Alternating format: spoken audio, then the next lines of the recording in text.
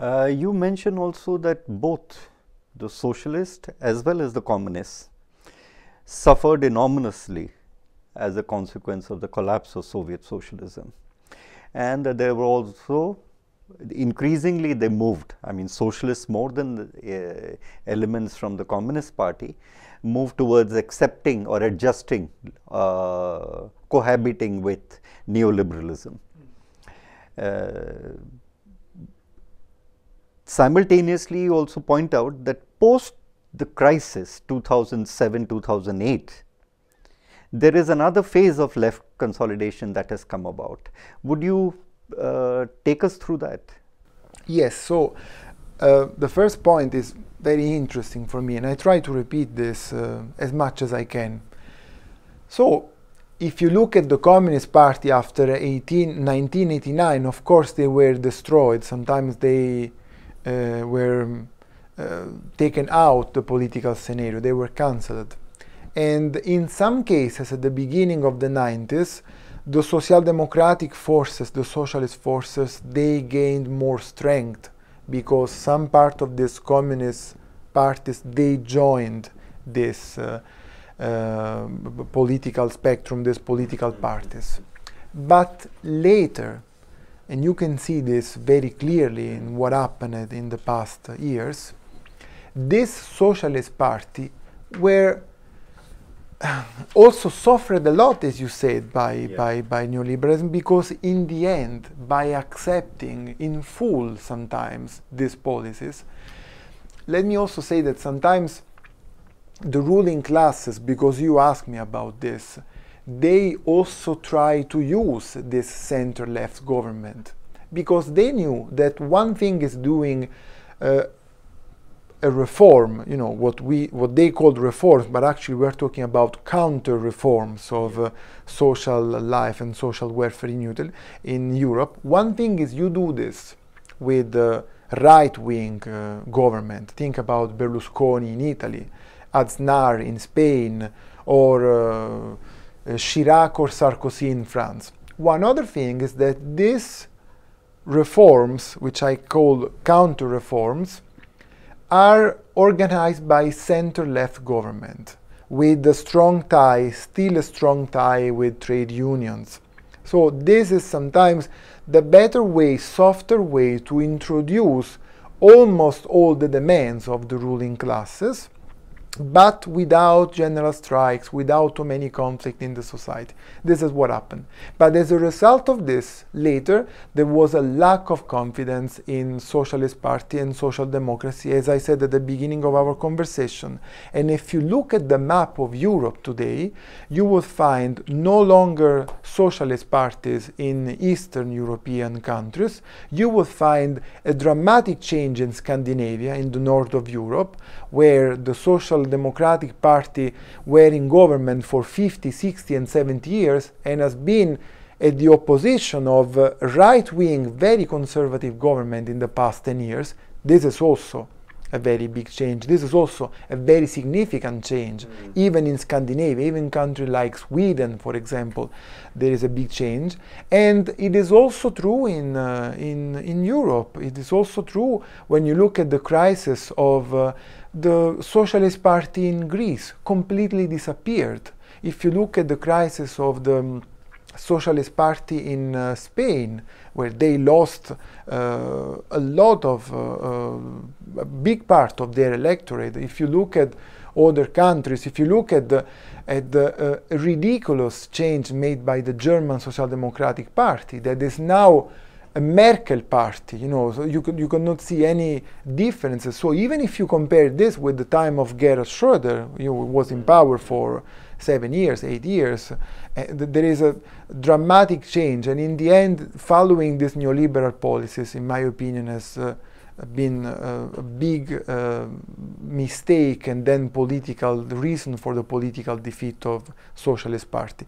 Now I guess you want me to bring back to the other part of the question, the one about the radical left, right? Correct. So what in particular you want me to... No, how is, I mean, given the setback suffered by the left in 1989, given that they remain marginalized for so many years, decades or more, how has the radical left tried to re-emerge from the ruins left behind with the collapse of Soviet socialism? And what are the various alternatives that are being tried out? Yeah. So that's a complicated question. I will try to be short. I will answer to this question in two forms, from two different points. May I interrupt? Yeah. The reason I am posing this question is because of a very interesting reference you have in your writings, what you call the plural model. Yeah. So I'd like you to come to that by tracking the history of this development in order to realize its significance today. I will, and this is the second point that I wanted to touch, the organizative point, the organizational questions of the radical left today in Europe. But before going to this point, I have to mention another one that is more political, which is related to the attempt of these parties. I'm thinking about the Refoundation Communist Party in Italy, I'm talking about the PCF, the French Communist Party in France, I'm talking about Izquierda Unida, the United Left in Spain. In the 90s, between the second part of the 90s and the beginning of the millennium, they all supported, sometimes with the presence of a ministry in the government, sometimes just voting the measures, the laws in parliament, they all supported center-left government. And this center-left government were not government that were doing progressive political reforms. I'm talking about this kind of socialism, of social democracy that is following the neoliberal agenda in the 90s. So in the end, this participation in this government, this support to this government has attacked the credibilities of these forces. And if you look at the result of these parties after they joined or after they supported the center-left government, you will see dramatic defeats in this case as well. So you see parties like Rifondazione in Italy, for example, that they had 8.5% of the vote, or the communists in Spain. But then after the support to this government, the situation changed dramatically. And still today in some countries, the case of Italy, the country where I was born, for example, the left is still trying to recover from this support, and in this new complicated political scenario that I try to describe at the beginning of our conversation. Now, in these circumstances, I would say that the model that started with Spain, also Portugal if you want, which is this plural model, no? The idea that the Communist Party will try to join and to merge with other organizations of the left, sometimes in one unique political organization, one party, sometimes leaving to the parties their existences, their independence, but going together to the election and having a sort of annual assembly where the political project is debated, discussed, etc. This model that started in this period, with the end of the Soviet Union experience, etc., now is the dominant model. So if you look at country per country, the situation of the radical left today, you will find, besides some exceptions, like the Communist Party in Portugal or the Stalinist, conservative, I would say, Communist Party in Greece, you will find that country per country there are new formations, new alliances of the radical left that bring together the different forces that existed at the time. The example is the Bloqueo de Esquerda in Portugal, which is now the third force the third political force of Portugal, more than 10% of the vote. The example is the Front de Gauche, the left front in France, which now is in crisis again, but was very strong a few years ago.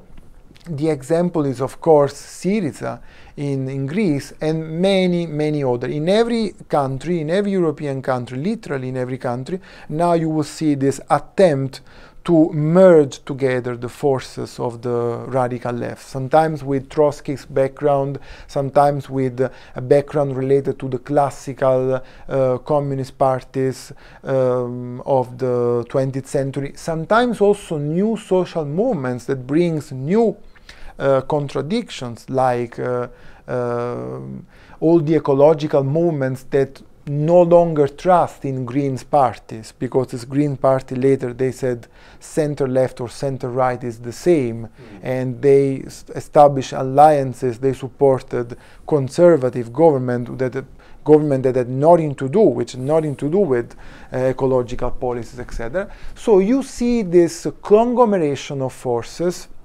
The case of Syriza is the most famous one. And I believe this is the trend that we can take for dominant trend for the coming years. So the plural model, the plural left, as you said. Does this mean that the monolithic structure of the parties earlier have now given way to a more democratic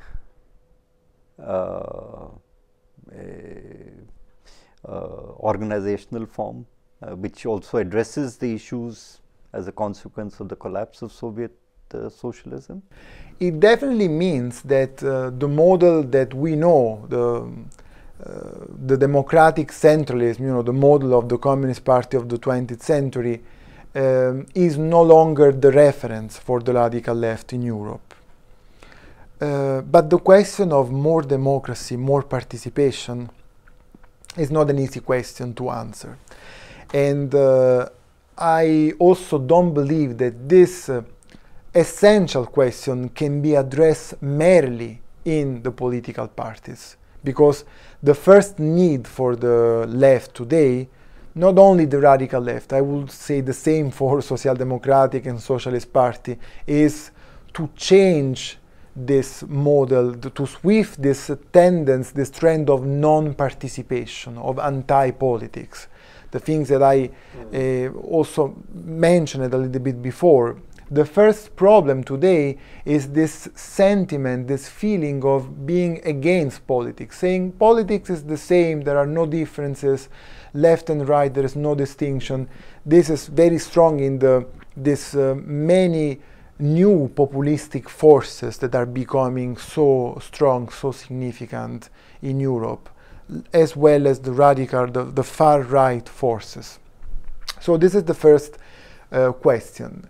Then, if this model is going to bring more participation, I don't know. Take, for example, the case of Syriza. Syriza has been not capable to debate, to discuss the things that happened this summer, the dramatic things that happened in the conflict with European Union, the crisis of June, July, not even in their party. Imagine outside with social movements and all the protests that characterized the countries in the past years.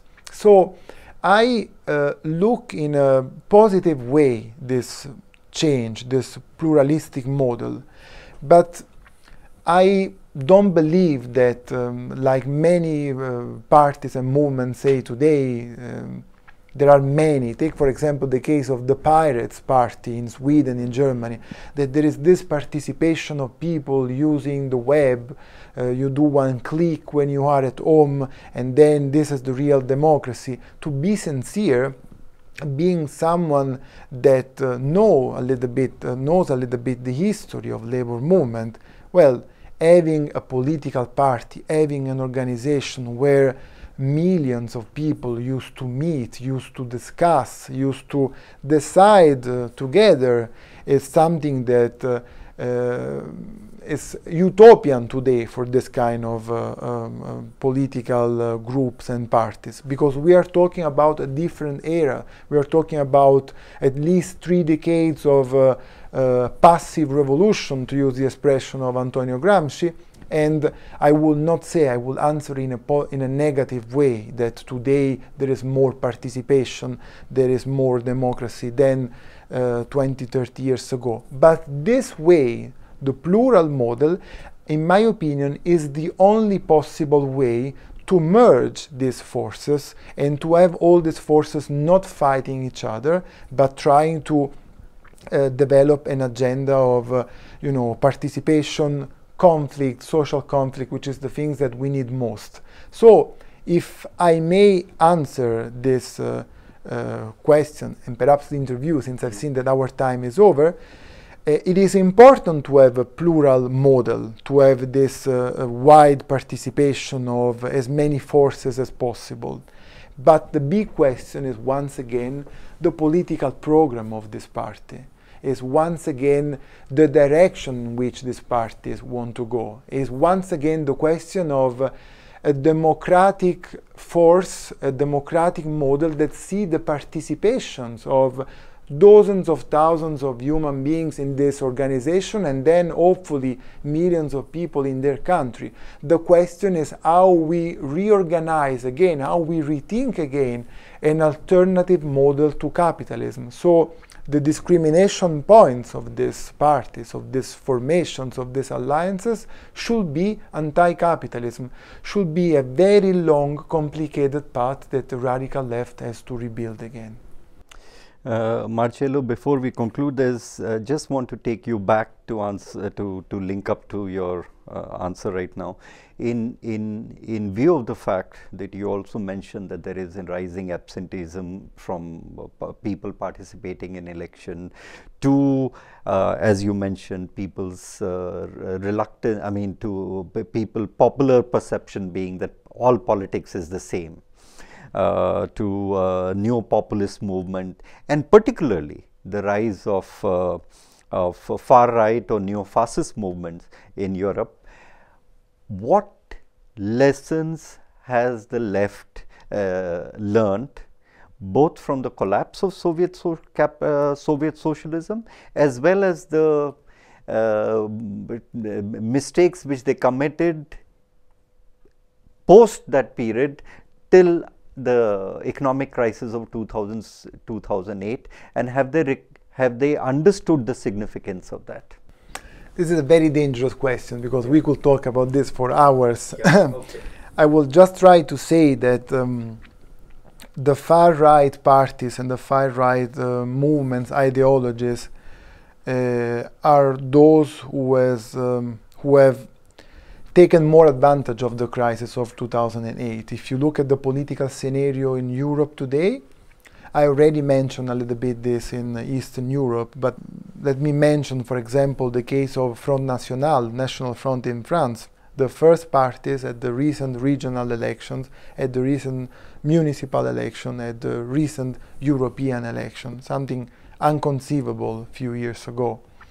Let me take again the example of Scandinavia, where you have neo-fascist movements. Sometimes it's very interesting to see, because the name of this party have nothing to do with this. You have a party in Sweden, the name is Democratic Party, but this is an organization funded by neo-Nazis movement a couple of decades ago that became strong today. And now if you look at Norway, if you look at Finland, if you look at Denmark, these parties are the second or the third party in the country, sometimes having more than 20% of the votes, sometimes being in the government.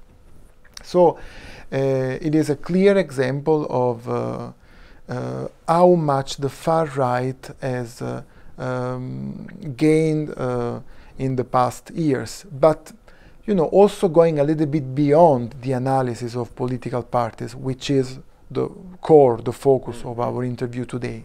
But also, if you look at the changes in the consciousness of a European population, look at this dramatic events and the response that people are giving to the crisis of refugees or the crisis of people who migrated from other countries, from Middle East, from Northern Africa, from Africa.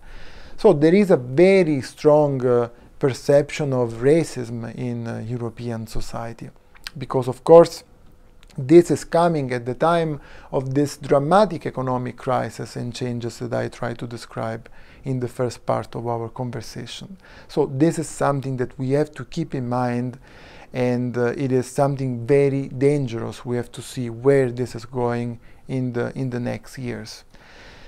The other part of your question. My point is that obviously, whereas they have been able to capitalize on the fallout of the crisis in Europe, the far right, the left, why is it that they have not been able to capitalize on their anti-capitalist politics which they pursue, which is actually also very necessary, because this is also a point you have made it repeatedly in your writings, that the compromise that the socialist or the left made, giving in to the capitalist on the one hand, or neoliberals on the other. Well, in my opinion, as I said, perhaps too quickly, but because this results of the events of 91, of 1989, this was the victory of capitalism over socialism, even though this so-called socialist model that, in my opinion, has very little to do, Soviet Union and regimes of the Eastern Europe. This was exactly the victory over socialists, over labor movements. So these forces were literally in a corner at the beginning of the 90s, and in these years, with these new different scenarios, not only political, I mentioned, for example, the trade union, there is also a lack of confidence in the trade unions, but there is also a form of labor that has dramatically changed, as you know very well. So it is complicated for the left to rethink, to reorganize, to rebuild, because sometimes you also have to respond to these complicated questions, try to avoid that these counter reforms in the society will hit even more the working class or the poorest strata of the population. So you think whether or not it's possible to achieve something in this coalition with the center-left, which is perhaps what some political parties tried to do in the 90s, but there was no way that they got something significant, and on the contrary, they were forced to support some of the measures that they were opposing, that they were strongly opposing before. So it has been a very complicated path, a very difficult path. And the other things to consider is that all this is happening under this big umbrella of European Union, this umbrella that is oppressive, that does not allow a country, to break these impositions of the Troika. So it is a very difficult time, and the next years will be difficult as well. Thank you, Marcello. It was really a pleasure, and thank you for this. Thanks for sparing the time. For the invitation, and I hope I will be back soon. Thank you very much. Thank you.